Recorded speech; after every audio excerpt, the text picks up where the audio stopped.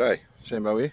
It's about 10:45 AM, Saturday, 3rd of September 2016. Spring. As you can see there, not a very good day for solar. The last few weeks I've been running 3 of these panels. Today I added a 4th one just because batteries are getting low. We'll go under there and we'll have a look at that. So the battery's on 25.8 at the moment, charging.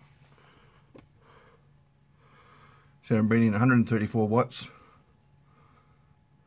That's off a 1 kilowatt PV array.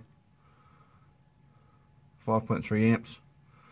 So I'm going to go out, I'm going to hook up another 4 panels in parallel. Just for the day. I'll unhook it again this afternoon. Don't know yet what the weather for tomorrow is going to be like, but we'll see what's going on. And that's a bit more like it. We've got 8 panels running, 2 parallel strings of 4 panels each. So I'm bringing in 40.1 amps, 363 watts. That's what I like to see. So even on this crappy rainy day, I may actually be able to get to float. I just got to remember this afternoon to unhook some of these panels.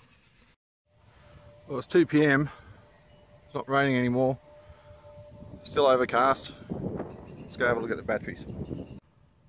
So the charge controller is now in absorb mode, so I was just bringing in a little bit of power just to top the batteries off. 10 amps, 280, 290 watts about there. I may actually get lucky and see this hit float today. Well, it's about 4:25 PM and that's what I love to see, float.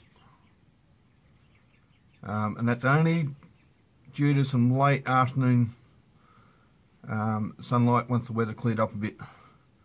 So I'm going to shut these panels down and I'll revert back to the standard 3 panel setup. Thanks for watching. I'll talk to you in another video.